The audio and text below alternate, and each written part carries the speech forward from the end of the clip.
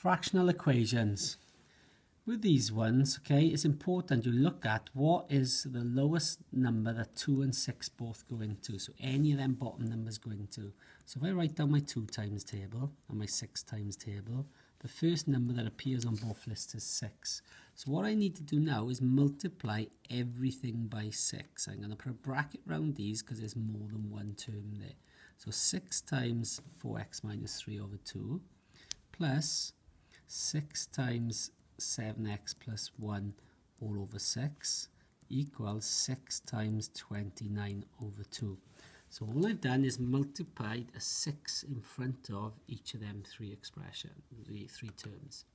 What I have to do now is cancel. So 6 divided by 2, because our line means divided by 2.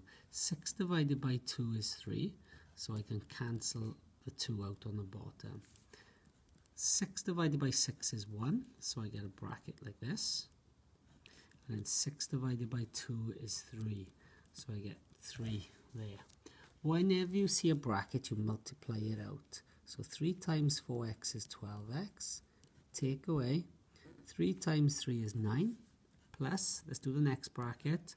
1 times 7x is 7x. And 1 times 1 is 1. And 3 times 29 is 87.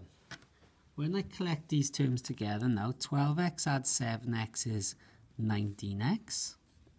Minus 9 add 1 is minus 8. And that's equal to 87.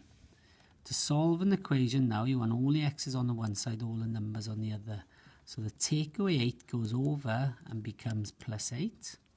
So 19x is equal to 95.